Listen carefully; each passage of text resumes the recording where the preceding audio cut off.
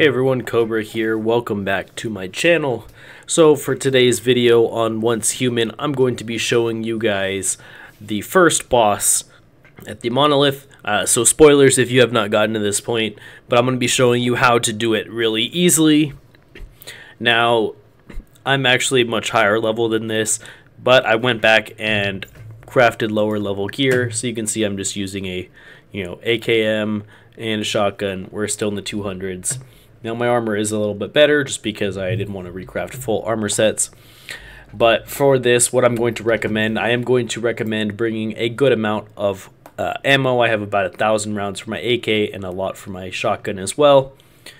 We're going to be using mainly the AK, so stock up on some sort of ranged ammo, either submachine gun or assault rifle is what I recommend.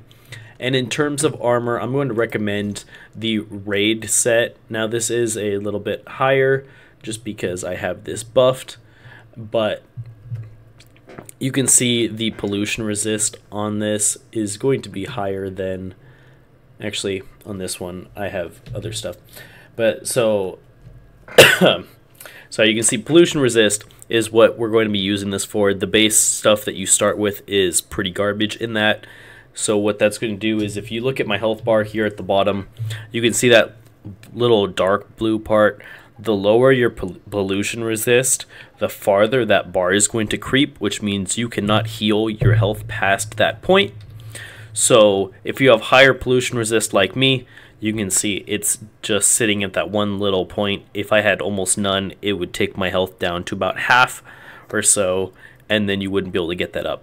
So I recommend crafting as much of the raid armor set as you can, because that is probably one of the better ones that you can get in this area. And basically you get it from these different point of interests. Once you go through them and you get like the mystical chests, a lot of them in this area are going to give you parts or like fragments to be able to craft the raid set here. So that's what you're going to want to go into this. So we're going to go ahead and head right in. You'll see all the bosses are marked by this giant yellow monolith emblem, and they all have a teleporter right next to them.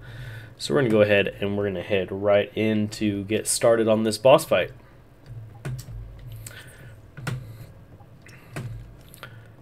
Make sure you have food and water beforehand, just because once you're actually in there, you don't want to have any debuffs from not having food and water.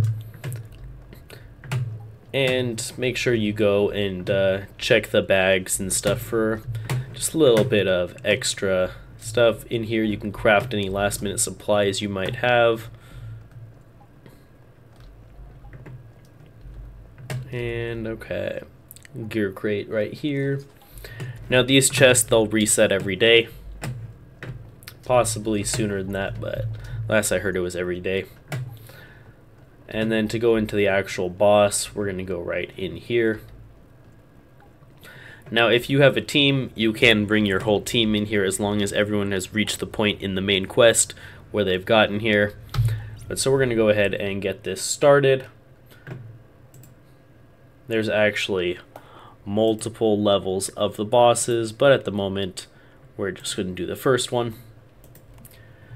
And it's just me right now, so we're going to go ahead and do this solo. Now I've done this both solo and with a team. It's always been a little bit quicker with a team. I don't know how much of a difference it makes in terms of whether or not you do less damage. But so this is going to be your boss right here. I apologize, the music is a bit loud. We're actually going to turn that down real quick.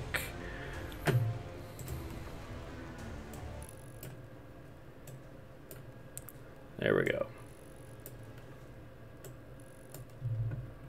That's going to be much better for this. So here's your boss right here. Obviously headshots are going to deal the most damage to him. You can see his health is going down pretty fast. But what you're going to want to watch out for is that Gatling gun. So he'll shoot in bursts. And then when it overheats is when you're going to want to come around and start shooting him some more. Oh, I did not mean to call that guy out. I do not want to use him for this. But you're going to notice that there's these explosive drums around the map as well. So pay attention to those. But at certain points, you're going to shoot off his Gatling gun. You can just take it, and notice how much damage you can deal really quick with it. Now, once he starts to go immune, he's going to go up there. You're going to want to get your gun back out. I always like to come to this side first. It's going to put spawners. Kill them before they spawn something. If you stand behind these pillars, he can't hit you with the rockets. So now we're going to go over to this side. Got that spawn. Bam. Now he's going to spawn back in the middle. We're going to pick up an explosive. He's going to turn. I'm going to throw it right at him. Bam. I pick that back up. And we're going to finish using this.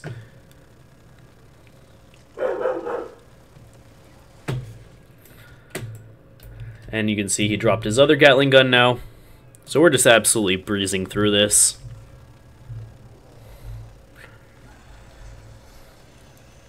So now he's immune again. So we're going to repeat the same thing. You're going to run over to either side. Make sure you're between this and him, so that way he can't hit you with his missiles. Bam, that one's dead. He shoots his missile. We run over to the other side. We're going to shoot this one. There we go. Now he's going to come back. We're going to grab the Gatling gun again. Although now he has a rocket launcher, so be careful of rockets. I always like to use these things just to hide behind. Grab another one of these barrels. And, oh, yeah, the rockets hurt a little bit, so just be careful of them. But just hide behind these anytime he's doing his little Gatling gun or rocket bursts, and there you have it. So pretty quick fight, pretty simple. And then once you come over here, make sure you always hold F to use your controller. It'll get you extra rewards when you do this. You can see he gave me an MP7, some mods. So we're going to take that. All right. And then if this is the first time you've done it, it's going to spawn a little deviant. It should be, I believe, a festering gel right here that you can get automatically. Make sure you grab that before you leave. And then to leave, you're just going to come over here and hit G. Sometimes the prompt doesn't appear, but you can just hit G and it'll work anyways. But there you have that. You can see total damage on this was only 32,000. That's pretty quick. Not a whole lot of damage. So really easy to do. I actually did that probably faster than I've ever done. As long as you just keep grabbing his Gatling gun every time it falls and use those silos to make sure you don't take too much damage from his burst, it can be a pretty easy boss fight. Just make sure you have some sort of decent armor so that way you have health. Because if you're starting with half health when you get in there because you have too much pollution, it does make it harder because he can kill you in like 2 hits. So just watch out for that. If you need to get your sanity up, just go rest in a bed. It'll restore it for you over time. But that's how you do the first boss here. And if you have any questions, just let me know below. If you want to see any other videos, let me know as well. Make sure to check out my other Once Human videos. I'm going to be hopefully getting a handful of them out in the next few days since the game just released. And stay tuned for more videos.